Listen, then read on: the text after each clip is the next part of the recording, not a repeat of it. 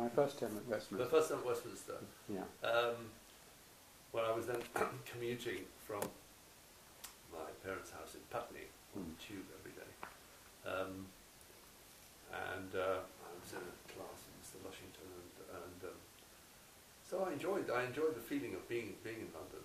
But again, it was a house with a sort of even though it was a day boy house with a structure of prefects and so on. I was soon in the sort of thick of fighting and arguing, and I found myself pushing on a door with 3 other boys, and not knowing the other side of the door was the prefect and all the prefects. then we sort of released quickly, and all the prefects tumbled in, lying on the floor. This was not a good beginning to sort of. So I was given various sort of hard tasks to clean all the sort of college silver over the weekend or something, and bullying. I was a bit of bullying.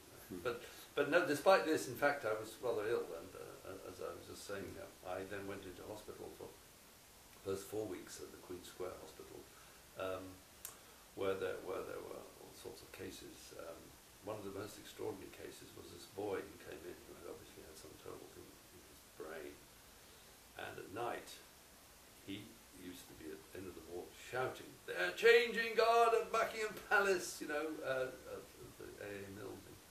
And everybody used to shout, "Shut up, shut up," until finally the doctors had to come in and hit and punch it and give him a great big injection. We used to hear that they're changing guards. And anyway, but it was very new technology then. They were able to give me a lumbar puncture and a myelogram and put me on an X-ray table, which was quite uncomfortable, and go up and down to nearly vertical.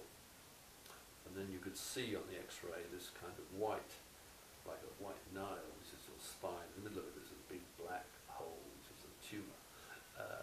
All of which was shown to me. So one of the 13.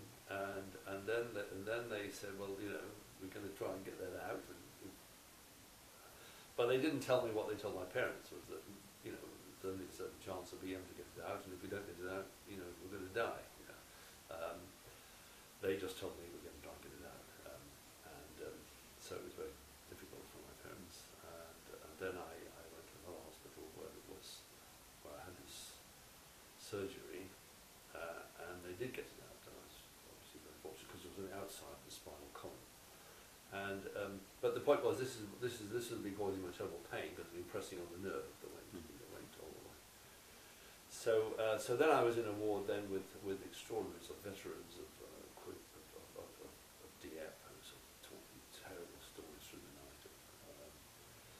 And then there were sort of working class lorry drivers, who told me all sorts of stories about their life. And this lorry driver, his last day in the hospital before he was discharged was to clean his teeth one last time and take the toothbrush and throw it out the window. So I haven't cleaned my teeth for 20 years, and I'm not going to clean my teeth for another 20 years. But what was so traumatic for me was having had this operation, I then couldn't lift my head. And so they said, well, you've got to start again, because we've taken all the muscles from your back, you've got to develop your muscles. So I'm supporting my neck today on my side muscles here, and not on the muscles on the back of my neck, because they were all taken away. So I quickly developed quite a large neck as I was sort of expanding this. But again, it was, I think living with people and understanding and talking with them was an experience. And you said it sort of led to your interest in left-wing I think it politics. did. I think it did, because always, as I've mentioned to you before, I was sort of interested in the stories or the aspects of the people who were in a difficult situation, and this was made it more natural. And then while I was at Westminster, of course, when my parents were abroad, I spent some amount of time with my aunt Peggy J, my mother's sister, and she was married to Douglas J, who was in cabinet in the Labour government up to 51, and then he joined the Labour government again in the 60s. So I used to go visit them at Hampstead at the weekends, and I met my cousins Peter and Martin J, who were also very for me. And so we used to talk. She used to talk a bit about Labour politics, and I began to sort of take a lot of interest in that. And again, as a boarder, I don't know whether this was through with you, etc. But we used to read a lot of politics, and partly being, I used to go down to the House of Commons sometimes, this was the period of Suez. For example, Suez 1956 was very extraordinary. It was listening to first of all the government's speech on the radio that we were going to go and attack Suez, and then listening to the leader of the opposition saying, this is a period of war, but normally the opposition supports the government, but we were absolutely opposed to this. And then hearing on Fridays at Westminster we were in the corps, so we had all this sort of military stuff walking up and down, and we had the brigade of guards, Sergeant Majors shouting at us on Friday afternoon, "Hey, Bob!" Very, very loud voices. And then we'd have lectures about, when we weren't taking Bren guns apart, we used to go to these field trips and we used to learn how to shoot a Bren gun. It's an astonishing thing, to shooting a big machine gun at age 16, 15. I mean, the reaction is astonishing. And then we'd hear about, I was actually explaining this to people the other day, the stories of exactly what was happening in the Suez War. We told about, the fact that the American fleet went in front of the British fleet and said, "What do you think you're doing?" It was an extraordinary event, So during my lifetime, we had Suez when the Americans were against the Brits, and then we had Vietnam, where the Brits didn't support the Americans, and we had the Falklands, and now we have Iraq. It's so actually, studying through the life, there's been these quite big events. That's the perspective I've had on it. But anyway, so this whole funny place of being at Westminster School with Parliament on one side, brigade of guards sort of shouting at you on the other side, going down and sort of shooting Bren guns on Friday afternoons here. It was, you felt you were part of some governmental system, and you were controlling yourself, the world, and you were going to be part of all this, and then we had these sort of political sessions, the political society sessions that I remember quizzing. There was a curious man called Lord Althorpe who used to write about whether we needed to be a republic or not, so we used to debate that, and Ted Heath came. But perhaps one of the most interesting moments was when C.P. Snow came, and that was a very, very interesting event. What he said was that, us British, are all very narrow-minded, and I've just been to Russia, where no Russian physicist would be able to pass his exams unless he could also pass a very detailed written paper on War and Peace from the character, write about the character of Natasha in War and Peace or something. It was quite striking. Actually, I found it very stimulating. So I sort of quickly thought, my God, I must read my War and Peace, Dostoevsky and Austen, which I did. And it was quite. So it was a school. It was a school that made you feel that you should take an interest and participate, and you were up to it in all these aspects of public life. And again, one sees this a lot.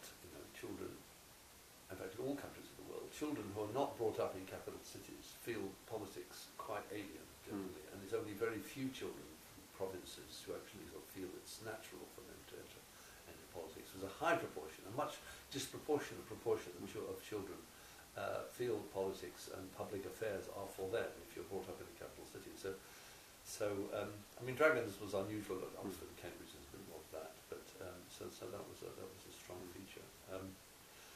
But the other feature of being at Westminster really was that I did have some sort of splendid teachers in particularly in mathematics. I had a great German teacher called Adolf Prague, who'd come from being in Central Europe, but he came there and taught. And we had a very small class. You see, in those days, the mathematics 6th at Westminster had 4 boys in it. There were 27 in classics, you see. Now it's the other way around, more or less. And we had another master who sort of teach us a lot about mechanics, and physics teachers who sort of spend a lot of time talking with out of school. And it was at that time that I became quite. My same class was Dan Mackenzie, one of the colleagues in King's, and one of the better moments tell stories about your other Yes, TVs, yeah. but one of the better moments was in the divinity class, which was unusually given by a vicar or a canon from Westminster. So he went out of the class and said, "Who believes in God?" You see, and most boys, this is generally not what you do ask in a divinity class in a public school. So, although we all, of course, went to chapel every day, and it was very beautiful in Westminster Abbey, having singing TDMs and hymns and on Newton, and it was sort of an aesthetic, tremendous aesthetic, and obviously semi-religious experience. But then actually learning, being asked to sort of talk about the Bible and biblical matters. Generally, you're not asked to your particular faith in that part. But anyway, on this occasion, we were asked, and most of us hummed and hawed, as it were, and said, "Well, sometimes, and I wonder about this, I'm not quite sure." But then they came to Dan Mackenzie, and they said, "Do you believe in God?" And Dan said, "No." So the vicar said, "Why not?" He said, "Because I am a scientist." So we all said, "Oh, Dan, how can you be so sort of naive and sort of, big?" Anyway, he was very emphatic about it. And of course, Dan was quite a friend, and we had holidays together later on. But we were a very strong group of scientists. And already socially, which is a feature of that school, and it still is a school. The scientific bodies are very close together, and the humanities people are. And although we had studies and so on, one was beginning to diverge, beginning to separate into these sort of subgroups. But one of the interesting things, looking back on it, which I think when you tell this to people now, they are really surprised about, is that we were emphatically told that it would be impossible for the scientists unless you became really fluent in German, because this was the 50s, German.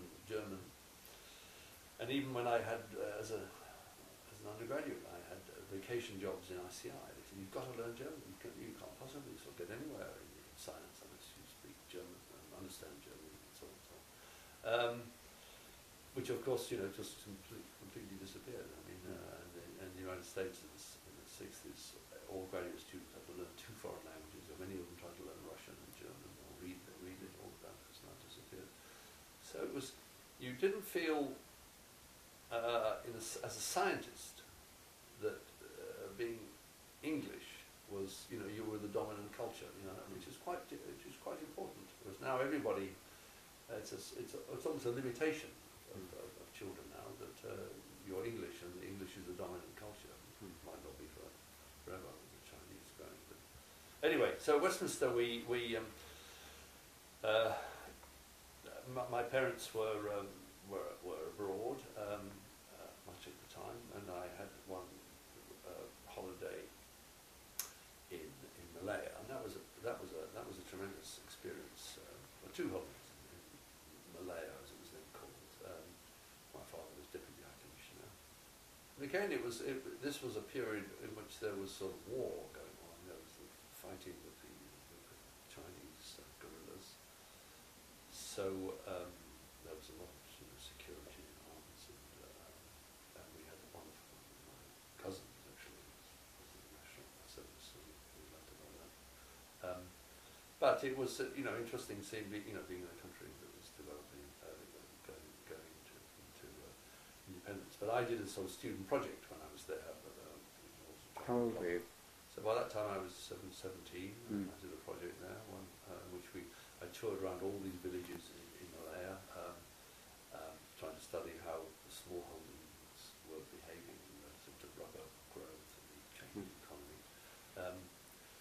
So I actually found this essay the other day, and I was sort of like, I suppose I was a model bit of an article in The Economist or something, but it was based upon lots of interviews and studying it. So I think, as you can see, although I was very interested in science, I was very interested in these wider political matters and connections together. And obviously, being with my father, who was the British Deputy High Commissioner, we had a lot of discussions about it. One of the funniest moments, which I did get described in my father's obituary, was this tremendous problem in Malaya.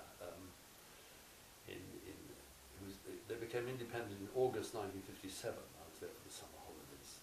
And by July, they still had not got a national anthem. and the point was they had had a competition, an open competition for a national anthem. And one of the people who had entered was Benjamin Britten. So Benjamin Britten had sent in this competition about 6 months earlier to the Prime Minister, Tunku Abdul Rahman. And my father was a very good pianist. They played something on Radio Malaya.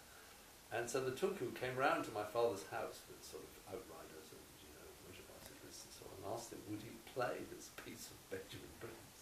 So my father and the Tunku, the Prime Minister, sat on my father's piano stool and played this draft national anthem. And they looked at each other and said, "This will not do." so they then made some suggestions how it might be changed. Can you imagine? And sent this back to Benjamin Britten, who was not amused. And so there was actually some type of legal case in the Foreign Office of Benjamin Britten as to how much money he should be paid for this. So anyway, so by July there was no answer. So they had this brilliant idea of taking a very popular dance tune and slowing it down, and that worked very well.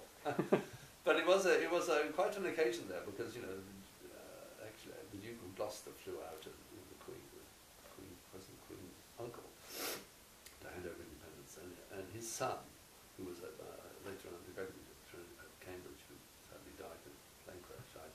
I was sort of friendly with him. So it was quite an occasion seeing the flag. I hadn't thought of seeing the flag going down or the marching, and so having been to India. In fact, my father's career, and I've obviously reflected it.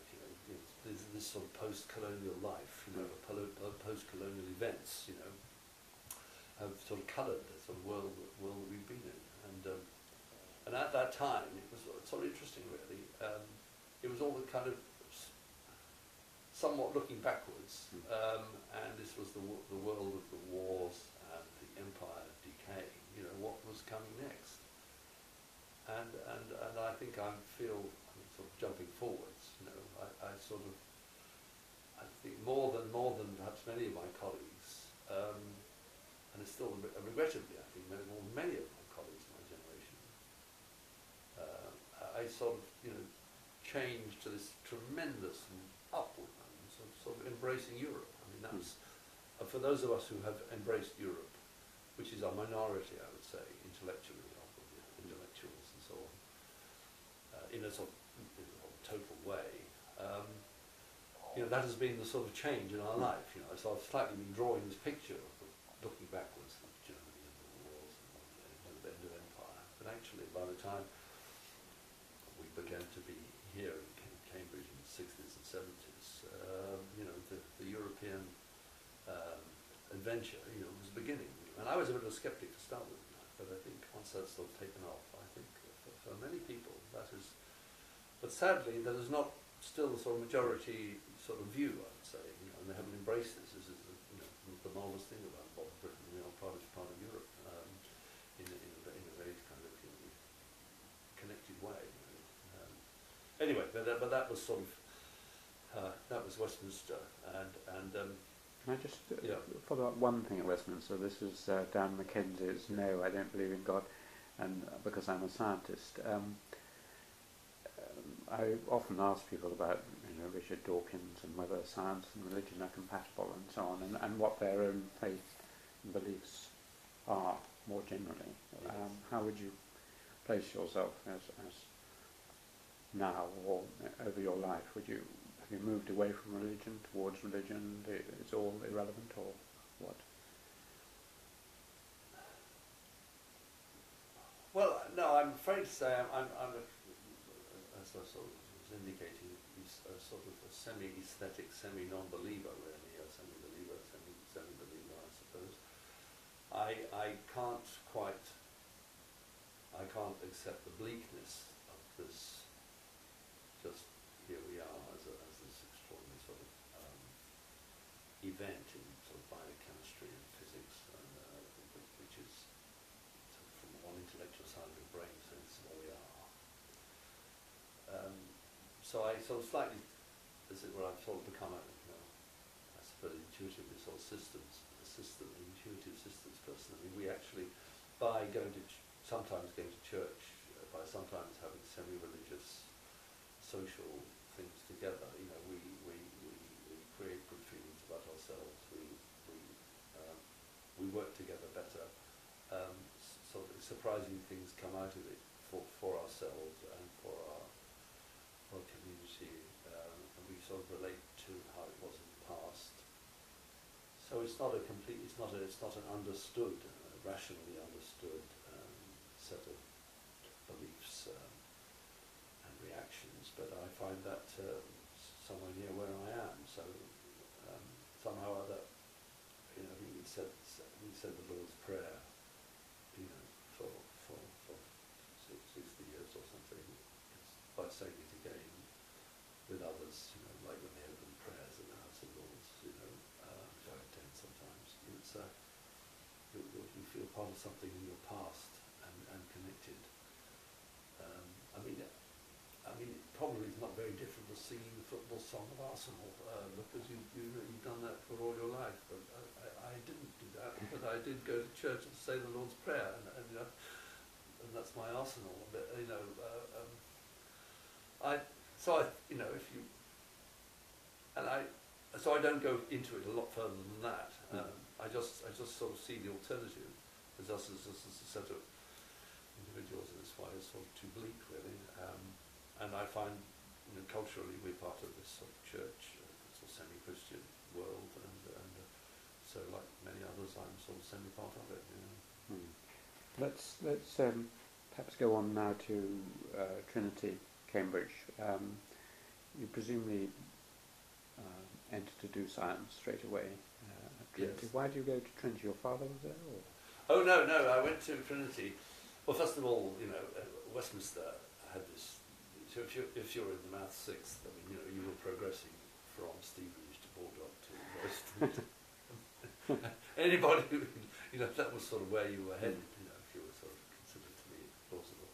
And Trinity has, I mean, Westminster had this connection with Christ Church, Oxford, and that was mainly for classicists. If you were a scientist, you were sort of headed for Trinity.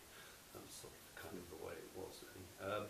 But in my case, though, I had a stronger connection because my grandfather had been a fellow at Trinity, and my uncle had been here, and so on. But not only my grandfather, but his two brothers had all been at Trinity before the First World War. So you know, that was sort of where I went to. But before I went to Westminster, you know, I had this sort of kind of, you know, other great sort of social experience of having my time out, in which I worked on a building site in Cardiff for 4 or 5 months as a sort of, because I got this place to do engineering as a trained engineer, and that was really an extraordinary experience. So I lived in this small council house in Cardiff, and went down in this sort of track every day. I was paid 111 pence an hour, which is not a lot of money, and but there was a lot of money. So I got £8 a week, board and lodging and pay, and I was able to save £4 a week, which was quite extraordinary. So this was a very raw, very cold site there in Cardiff on the docks, and they were building one internal there, and then you had all these workers coming in, and you saw these extraordinary kind of, you know, civil industrial relations. You saw a foreman punching people on the nose to kind of behave, and so I remonstrated with him. As you can see, I was a difficult person. He said, "Well, Julian," he said, and this is an American, "I'm trying to build an oil refinery, not have a popularity contest, you know."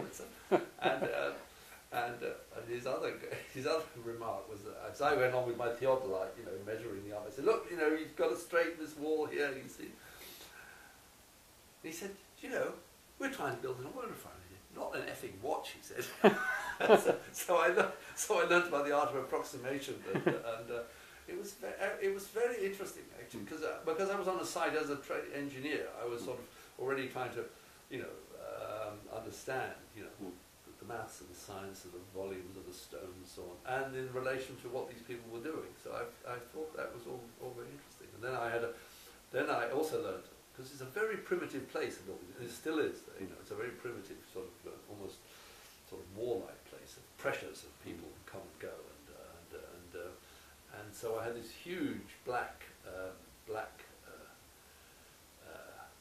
person who carried around the theodolite and stuff with me, sort of semi-escort. And when I had to, if you had to get a lot of people who just got piecework for building a brick wall, and then you tell them you've got to take it down, they're not very happy. So I would say something, and then he would say, "You heard what he said."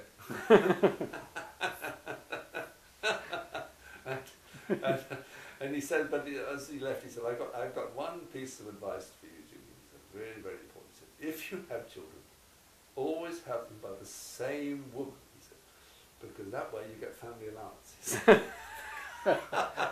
Because in the 1960s, you see, you only got family allowance for the second and subsequent children.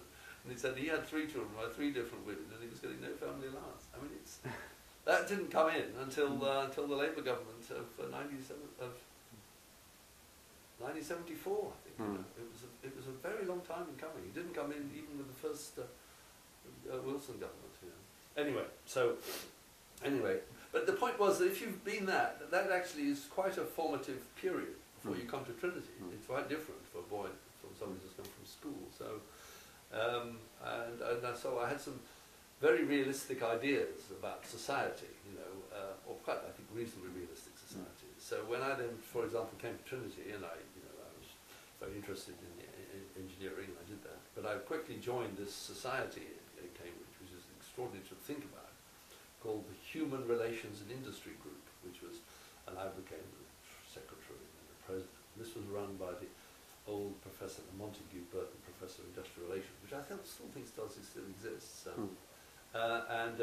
King, Professor Kirkcaldy in King's. And we used to have these amazing, so it was sort of, a lot of engineers were involved in it, because in those days it was a terrific idealised. To be an engineer, you were going to be a manager. That was the thing, you know. Industry was this sort of semi-war-like zone, you know, the big problems of men and workers and so on. And how could you be an engineer unless you thought about that? So we all had these evenings in which it was amazing. We had the shop stewards from the shipyards, and we had these managers, and then they would argue, and then all go back in the car together to London. But that was a very big issue. And what happened? It was quite a sudden change happened in Cambridge. Was that suddenly management suddenly became a sort of technical business of moving money around, and it became managers talking to managers. You know, I mean, the only people who then brought shop stewards to Cambridge after that was the Socialist Workers' Party. You know, whereas before that, it was, you know, this was a sort of key issue, and so that was one part of being an engineer in Cambridge. We used to have these meetings, and many of the people at the meetings were people reading engineering because they saw that. Whereas now the engineers are all going to go to the city, or they're going to, you know, the idea they've actually got to tell people what to do and get them to get along together is completely, very far away from their business. So that was a sort of, in some sense, Cambridge being, you know, a real world, you know, connection in Cambridge. I went to the Labour Party in Cambridge because of my interest, and I found that very, very insufferable, really, because it was just posturing, a lot of completely C and D, and that was, despite the sort of practical seriousness of the Cold War and the Cuban Missile Crisis and so on. I mean, the kind of undergraduate politics was purer, you know, I felt. Was Raymond Williams, involved by that time or not? Yeah, he was here. I mean, but he didn't come to meetings very much. He was writing. I read his book, Culture and Society. It was a very interesting book. He was quite active at some point in the Labour, because someone I've interviewed, Lisa Jardine, was very influenced by him, and through the Labour Club and so on. Perhaps that's later, or no, it must be about the same time. It was about the same time. I'm very sorry. I mean, I read his book, but it seemed to be a lot of my experience, you know, me and my experience. As you can see, I was already, I'm afraid, concerned with, you know, what happens there. I mean, what happened to me was not so important, but what happened to there. And a lot of people in the Labour Party, it was all part of their own kind of, you know, passage, you know, of understanding themselves. And so I suppose you would say I was an instrumentalist, though. You know, what's the problem? Let's deal with the problem.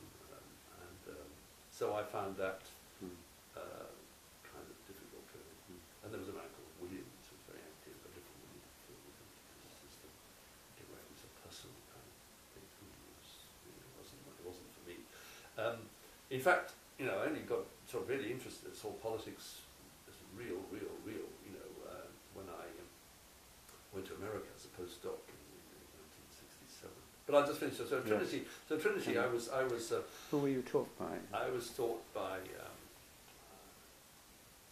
was an extraordinary old man called Mr. Binney in Trinity. He was a sort of an old-fashioned sort of hydraulics engineer, you know, and we used to go for walks with him on Sundays over the fens and talk about the draining of the fens and so on. Actually, that was a very interesting thing. One very much felt we were sort of part of the fens, you know, and talking about that, and there were some other. I mean, they were not superstars, any of them, I would say. I mean, the only sort of superstar in the engineering department was this man Baker, the head of engineering, who used to address in a sort of a traditional, I would say, sort of James Robertson Justice kind of way, all the engineering undergraduates of the first day. He said, "What you've got to remember now, you can't play sport every afternoon," he said. He was assuming we were all public school boys, and we'd all play sport every afternoon. We've got to wean ourselves from this frightful kind of addiction. But he was quite a character. He built all these sort of bomb shelters in World War II. And there were still some teachers, you know, who talked about, when I was in the Western Desert and my electric motor broke down, I had to remember my first minute. So the idea was that, you know, you would be in some outlandish position, you know, in the Empire, on the Western Desert, and you've got to remember your engineering. I mean, it was still quite looking backwards, you know, I mean, it was a million miles from kind of, you know, electronics and all of that. But the marvellous thing, what I enjoyed, and then just to I wrote this article, this Trinity magazine thing. So we had one of my professors, Michael Shirtley, who I liked very much, and I then went to become a research student with him. And he talked about these sort of really the modern ideas of connecting up, you know, gases and magnetic fields. And so, for example, people were sort of pumping liquid sodium around nuclear reactors, you know, and it was a new sort of technology. But he was also commenting how the Americans technology to try to control where rockets, you know, would land on Moscow or wherever. But if they apply this technology as a joke, they hadn't got it quite right. You'd just be dropping magnets on Moscow instead of bombs. But that was quite amusing to me, you know, this idea of you know, teaching by humour and by lateralness. Now, in fact, I think as a subsequent teacher, it was probably a disaster, because one of the things I quickly learned was that lecturers I liked, almost nobody else liked, and vice versa, you know. And one of the curious things you know about lecturing, you know, that it's very bipolar. You know, a class can be really liked by a third of the class and hated by 2/3 of the class, or vice versa. Well, I always get one or two who say these are the worst lectures I've ever been to, and everyone else saying they really enjoyed them. Well, sometimes it's more than that with me, but anyway, I could tell that as a student, you know. But anyway, I mean, there's the Christmas tree approach, you know, I've got all these sort of lateral branches, and now some people really just don't want a Christmas tree, they just want to have the sort of pole up the middle, you know, from A to B. So that was quite that was inspiring, and the notion that it connected up, and that engineering, you know, was not a series of disciplines, but it was a sort of tremendously interconnected. And the other interesting thing, which is again almost unique to the UK, I still think, you know, was the sort of being taught in the lab. I mean, so in your first, you know, week or two, you were in the lab, but the lecturers were in the lab there, and somehow being taught or discussing principles while huge flywheels were going over the water, was going down the flumes and so on. I mean, it was magnificent. I mean, it was kind of an experience. Where was the lab? There wasn't the campus. This was the engineering department. Ah, yes. And we still had terrible old flywheel gas engines that were going back from 1905, and they were incredibly old. They ka-chunk, ka-chunk, ka-chunk, ka-chunk. But it was, as teaching the principles, it was tremendous. And you had this environment, slightly oily, and great big flywheels and noise, and it was actually quite fun, really. You know? Nowadays it would just be computers and nothing. Yes. And a bit of so so no, so it was quite. How did you find the social side of Trinity? I mean, it's a very affluent and well-heeled. Well, I mean, you know, in my year, there were 30 old Etonians and there were 10 old Westminsters, and there were old Etonians then, as there are now, who walk around in trilby hats and gumboots, you know, as it were, and they sort of, and it was even more funny when I came back as a Don, when they treat. I mean, a Don, I think, to a sort of posh Trinity person is, I don't know, somewhere between an under gamekeeper and a sort of, you know, floor sweeper. I don't quite know where you are, but you're definitely very low. And their concept of a Don, I mean a Don. And so they would. It was rather amusing because they treated this place as a sort of, you know, the important thing was beagling at the weekends, and they treated Dons. Was the Trinity Foot still going yes, then? absolutely. Yeah. So I thought the chaps dressed up in their clothes. So that was quite you know, amusing, and they treated you as a sort of, you know, kind of, you know, as a scientist, as sort of, you know, kind of. I played soccer with a lot of these people, you know, because each of them, because he plays soccer, actually has to mix with the proletarians much more than people from some other school, and so we had very sort of mixed classes. They mixed football with some Italians and some chaps from Nottingham Grammar, so I regarded it as all part of the great pageantry of life, really. I mean, it was having this extraordinary range of people, and in fact, it was very friendly. I mean, because I'm actually, you know, sitting there having on breakfast and meeting people. I met some of my closest friends were reading philosophy and English and history, and we spent a lot of time actually in these other rooms talking, and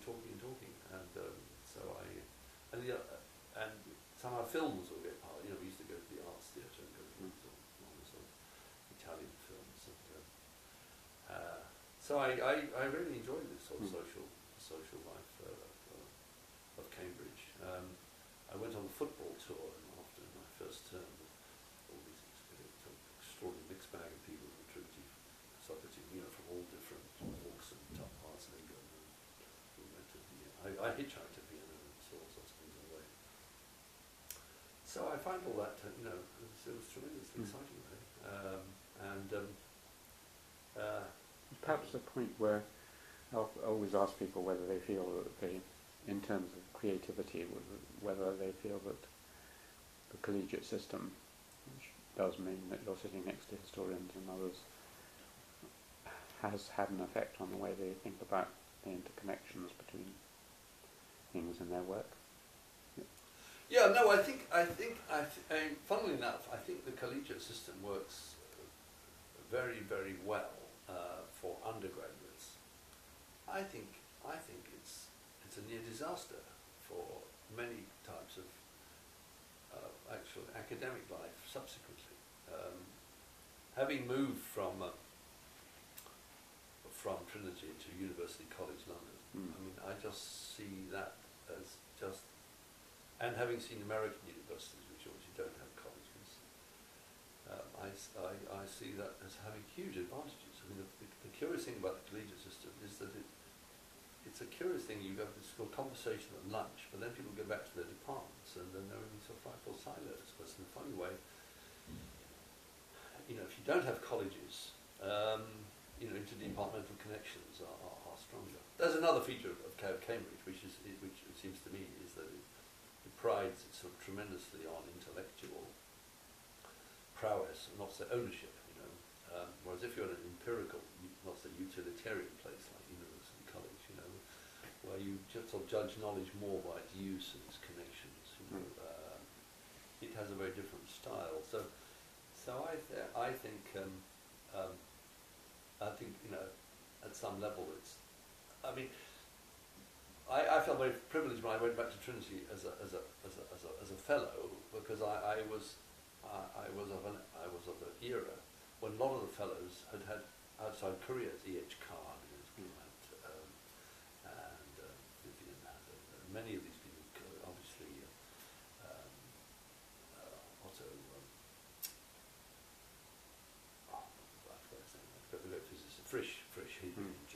Turkish. So the colleges were fantastic because they came from all sorts of different walks. And I think my view, I'm afraid, is that Cambridge's recruitment policy has been quite narrow. Trinity is extremely narrow. And progressively, I think the colleges have become far too sort of inward and I think disappointing in ways. And Cambridge's position in the world might not be. I mean, I think its high reputation might be perhaps based on past glories. And so unless there's a very firm policy in the colleges and universities to keep recruiting people who have experiences outside, it's a system that becomes too cosy at the top level. But as that for undergraduates, I think it's fantastic. So I enjoyed that. But then I saw this extraordinary change. But it was very insular. I mean, that was the other point. It was very English, very male. At that time, no girls in Trinity. So I met a young Italian girl, courtesy of some boys in chaps in Kings, and I enjoyed seeing her. And quite platonic, but we had a lot of times together. And then I went to see her and her family in Rome. And then I met my present wife, who through friends of my parents, and sort of seen her. But it was a pretty male life. On Fridays or Saturdays at the train station, we used to saw all these girls coming down, and it was a strange sort of strange kind of life that. But then I became I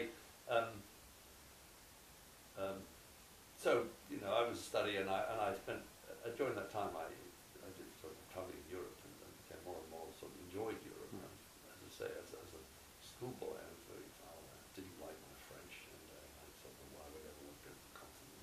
And sort of kind of a tremendous sort of switch, which I sort of enjoyed going to Europe and travelling all over, and travelling to Germany particularly, which nowadays young people hardly ever go to Germany. It's quite strange. And then I had this sort of decision what to do when I finished.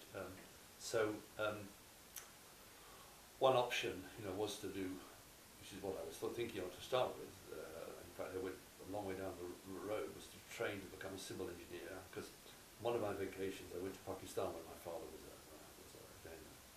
diplomat, and I saw these extraordinary large schemes of dams and irrigation and the need for those kind of things. And I thought that's what my career was going to be. So I thought I was going to go to America and learn about that and have a career as a civil engineer. But I met my wife, and she couldn't have gone there. So I decided to switch and be a research student in Cambridge.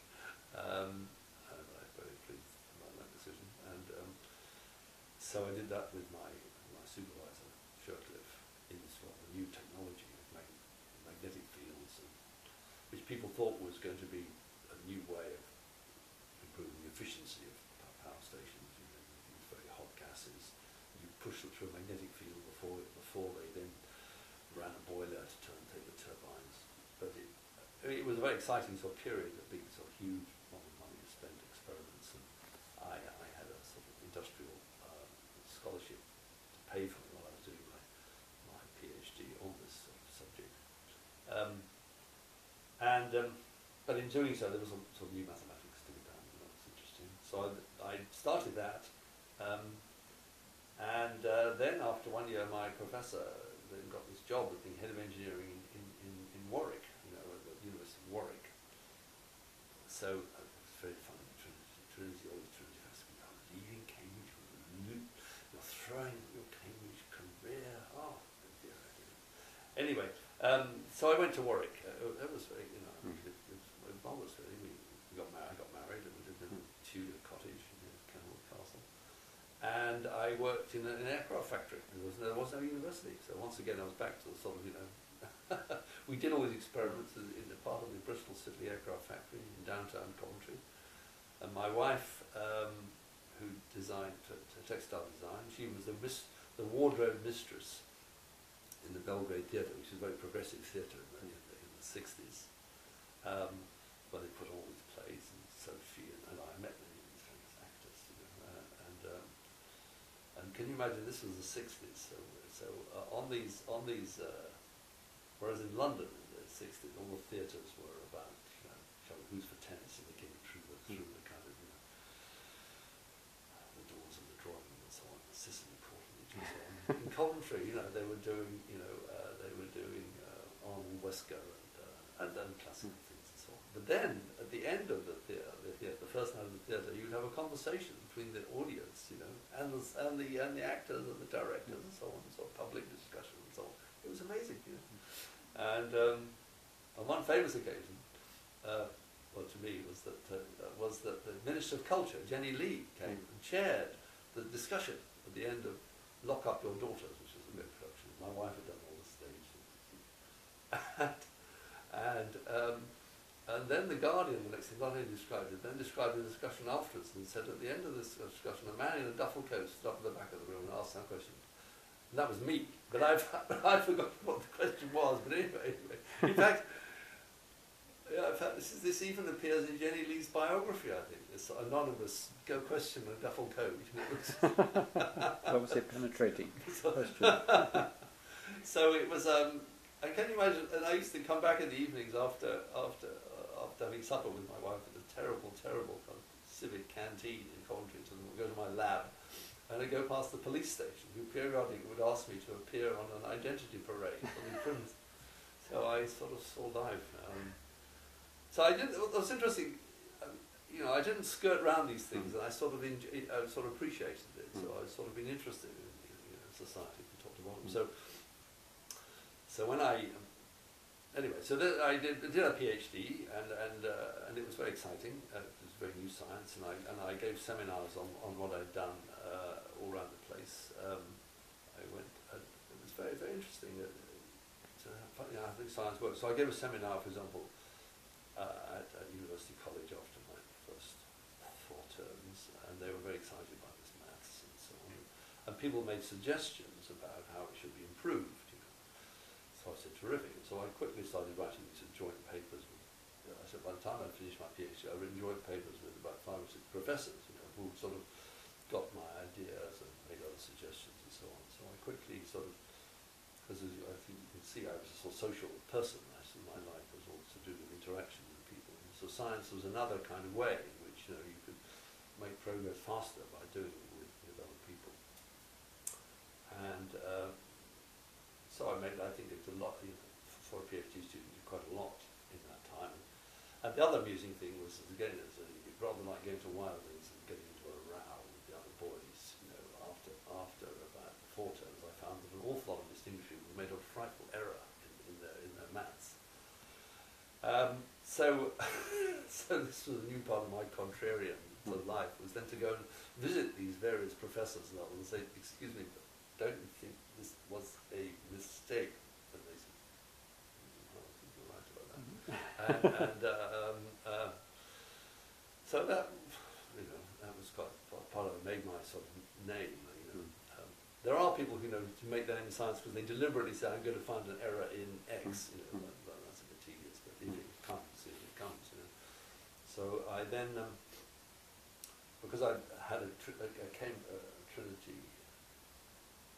BA, I could put in for Trinity Fellowship, so I put in for Trinity Fellowship, which is quite a thing, you have whatever it is, 20, 25 theses, so like 4. It is, it's very stiff. So it's quite Maitland didn't get one. What is that? F.W. Maitland, my hero. Anyway, so I got that. It was very nice. Rad Butler made nice remarks and said that as a result of the work of Dr. Hunt, we shall soon be able to reduce the electricity bills of Trinity College. that was a bit optimistic. So then I had a sort of interesting sort of spell of travelling. I went to South Africa, with my wife, and was a visiting lecturer in South Africa for 3 months, and then we went to America for 6. I was on a Fulbright scholarship, and that was also extremely sort of influential in my sort of life, really. Partly because there was some interesting scientific work, and I sort of made American connections. But we were there in '67, which was the year of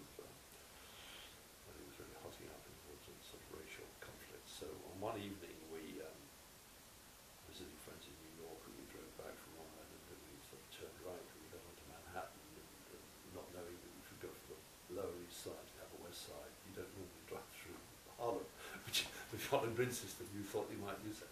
Anyway, this was in the middle of a riot, and with a burning rubbish, and people outside with throwing bottles. So there we are in our car driving through this, and anyway, we just said, well, we'll just keep driving. Actually, we got through it all right. But I mean, but we saw, we saw what we saw, and later I was sort of doing research. My wife worked in the anti-Vietnam War movement, and that was what was absolutely fascinating. Was the anti-Vietnam War movement was run more efficiently than any British industry I had ever seen to that date. I mean, it was, the Americans. Extraordinary about Americans is that they decide on a group activity, or they used to do, and then they stop talking about it, and they keep on doing it. Whereas in any British voluntary group, they keep talking about what the voluntary group is doing all the time, and therefore it's very, very boring to get down to the reality. The Americans quickly get over the objectives and down to the delivery, and so they are very effective at these kind of campaigns. And so to be with those million people, marching on the Pentagon, which Norman Mailer described in Armies of the Night, so we were there just a little bit behind Norman Mailer. It was just an extraordinary experience. The only time I've been to the Pentagon is over the back gate, even though I've never been through the front door, but I have been over the back fence. But apparently, I say that to Americans. I say there are lots of people like you. They say. so terrorists, we call them. What? Terrorists, we call them. That's right.